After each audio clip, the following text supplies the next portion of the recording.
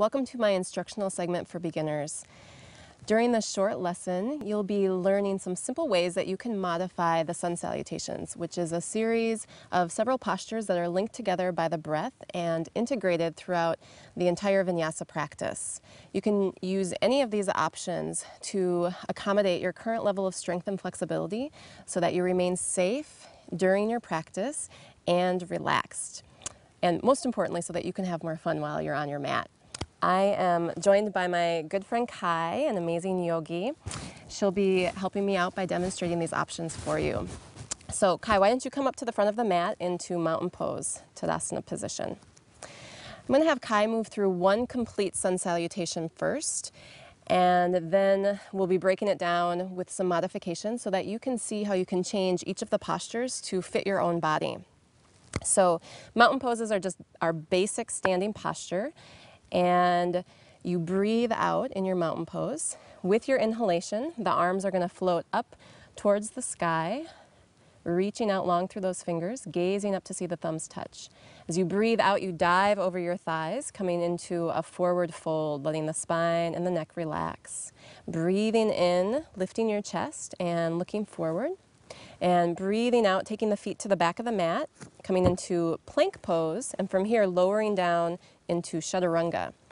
Breathing into upward facing dog, and breathing out into downward facing dog pose. From downward facing dog pose, you breathe out completely, and then you'll bring your feet back to the front of the mat, inhaling the breath. The spine lifts here as well, extending, and then breathing out, softening and folding forward. And inhaling, the arms come back out to the side as you rise up, looking towards those palms, touching at the top, and exhaling, coming back into your mountain pose, Tadasana position. So this is the most advanced variation that you're going to see of the Sun Salutation. And during the Vinyasa sequence that you'll be practicing, there's going to be a lot of other variations worked in to the practice. So you're going to work towards this final variation. But in the meantime, especially if you're new to the practice, if you're working on increasing strength and flexibility, you're going to want to modify a lot of these positions, and I'm going to show you how to do that. So from Tadasana pose, again, you breathe out. When you inhale and take your arms up and overhead, traditionally the palms touch at the top and you look towards those thumbs. But for those of you that have tightness in the shoulders or the neck, this is going to be really uncomfortable and maybe even impossible for you to do. So you're going to separate your hands about shoulder width apart, and that frees up a lot around those neck and shoulders. It can make it a lot more comfortable for you. If looking up between the hands is too much, just simply look forward and let the back of the neck be long. From here, you're going to be folding forward into Uttanasana, a forward fold. If the back of your legs are really tight, on the way down, you're going to simply bend the knees, and you can bend them as deep as you'd like to accommodate your level of flexibility. This also pertains to tightness through the spine and the back. So keeping those knees bent as much as you need to, trying to get the hands to the floor if possible. You take a breath in and you lift your chest looking forward.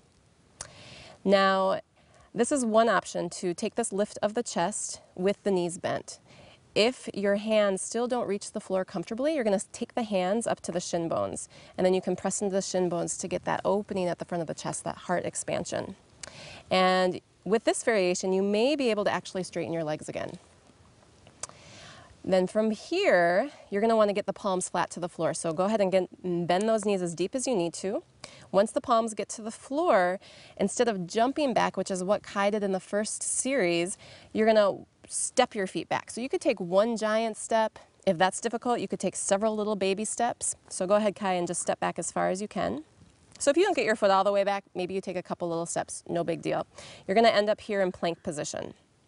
Plank position is a difficult pose to hold. You need a lot of core strength. So for those of you, again, building up strength, drop your knees. The most important thing as you hold this position is that you maintain the lift of your navel. So you want to squeeze in around that and keep your belly strong. Now you'll notice Kai in this position that her shoulders are right over her wrists. That's really important to protect the joints.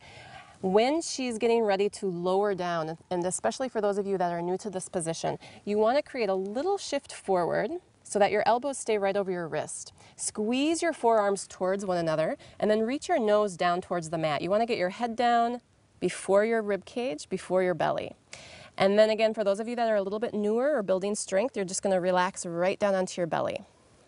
From here, you can breathe in and lift your forehead, chin, and chest, coming into a little baby back bend called Cobra Pose. This is a great option for anybody who's dealing with low back injuries or stress through that area of the body. If you feel comfortable in your Cobra and you think that you can go deeper, you're going to move into full upward facing dog. Again, before you move into up dog, you're going to want to check the placement between your hands and your elbows. Oftentimes, when you lower down, your hands end up being closer towards the shoulders. So just slide them back until you find this alignment. And then when you breathe in, you're going to lift your forehead, chin, and chest again. And then you'll begin to press into your hands and come all the way up into what's called upward facing dog pose. In this position, shoulders over the wrist as best you can. You can look straight forward for starters, so that you can begin to really focus on opening the heart and the chest. And then try to lift your knees by pressing actively down through the tops of your feet. You'll breathe in here, and then for those of you that are new, just drop your knees, try to lift up from your hips, pulling back with your pelvis, tucking your toes, and coming back into your downward facing dog position. Down dog is probably one of the most popular yoga poses out there. You're going to do a lot of down dog, so it's important to get the alignment down in this pose and become comfortable in it. And again, it can be a strenuous pose for people that are new to yoga. So when we're holding down dog in the practice, if you begin to feel really fatigued and you need to take a little bit of a break, you're going to drop your knees down to the mat and come into child's pose.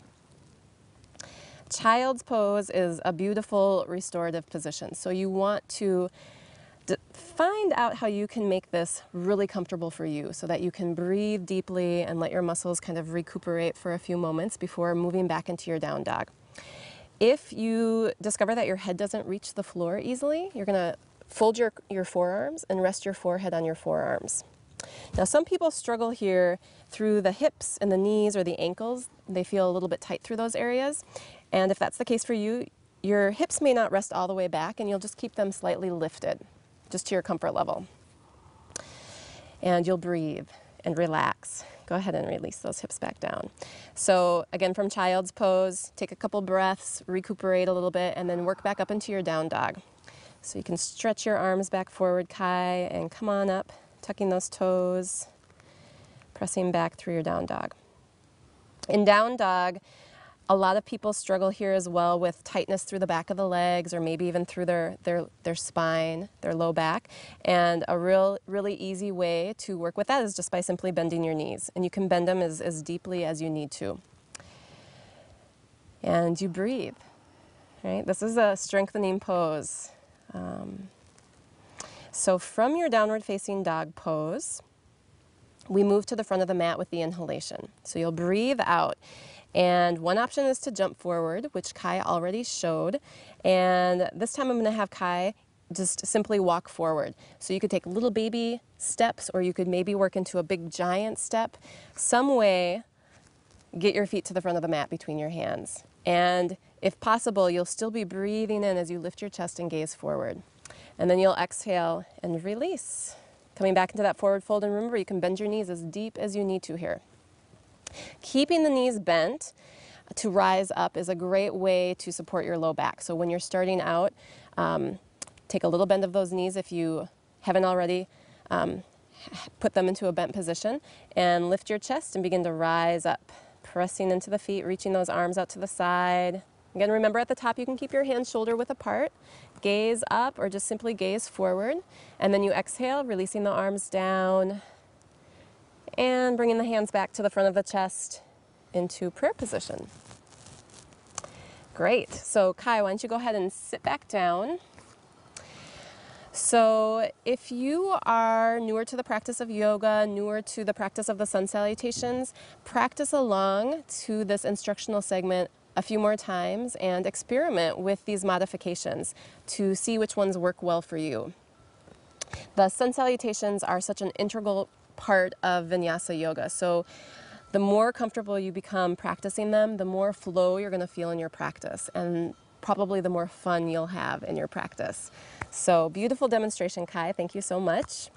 Thank you for watching. Have fun on your mat. Namaste.